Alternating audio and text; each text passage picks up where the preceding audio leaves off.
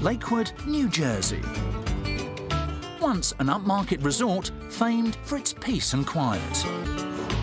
The products they make here now are anything but relaxing.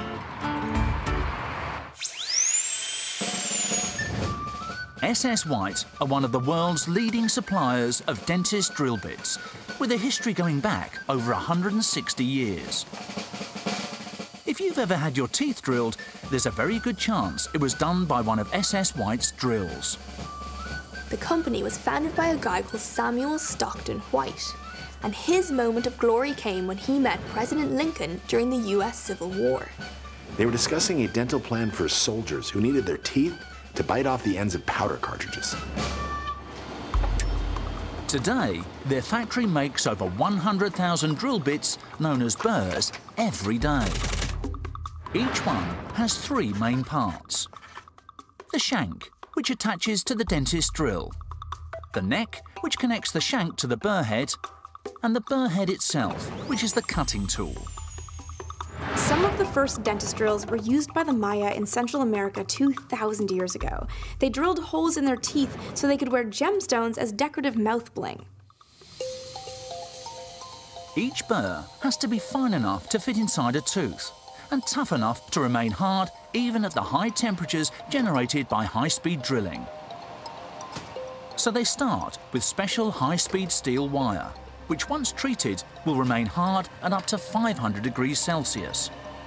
Each of these coils is around 600 meters long, enough to make 30,000 drill bits. But the wire is curved, so it's fed into a machine that straightens it out.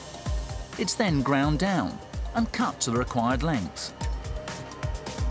This will form the shank and shaft of the finished burr.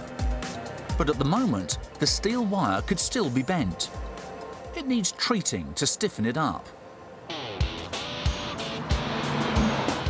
And for that, it goes on a 130-kilometer road trip to specialist heat treatment company Solar Atmospheres in Souderton, Pennsylvania.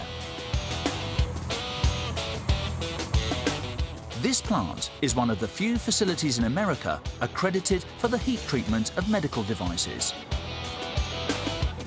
And it all happens in a special high-temperature oven. This is the world's largest commercial vacuum furnace. More than big enough to bake 250,000 steel shanks at once.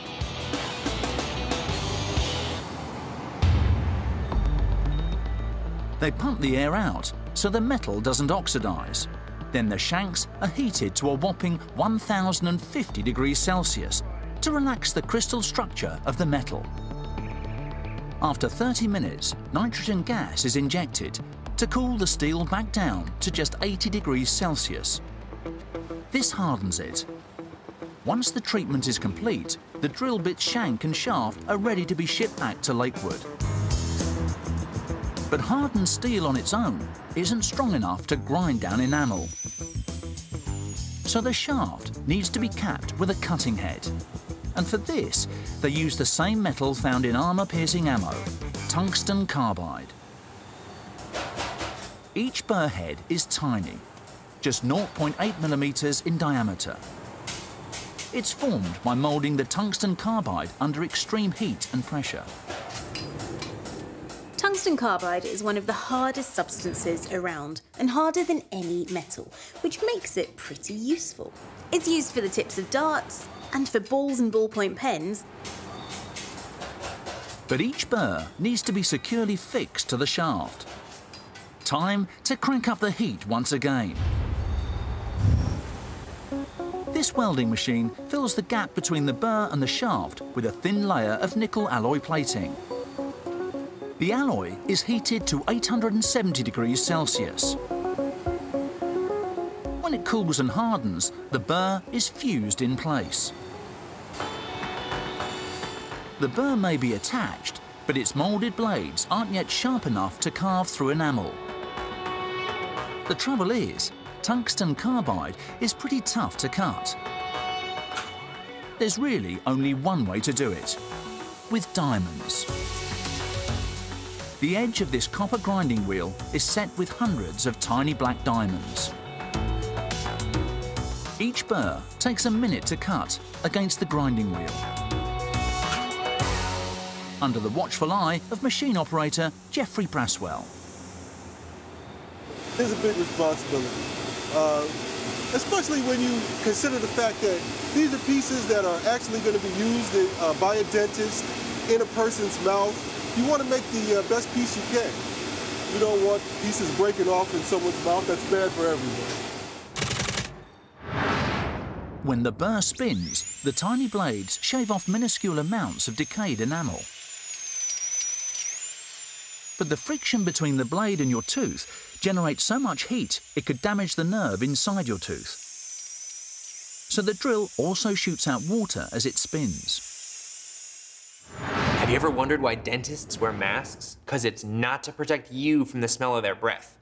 After using the dentist drill for just 30 seconds, your dentist is subjected to as much bacteria as if you had just sneezed into their face.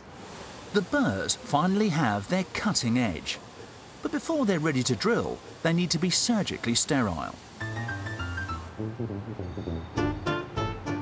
And that means more than a soapy bath. This machine contains a boiling vat of a bromide-based solvent. The burrs are cleaned in its steam at 70 degrees Celsius for 30 minutes. It's a vapor degreaser, so it's a little more than your traditional washing machine. Sharp, sterile and rock solid, the burrs are packaged up, primed for a dentist drill near you.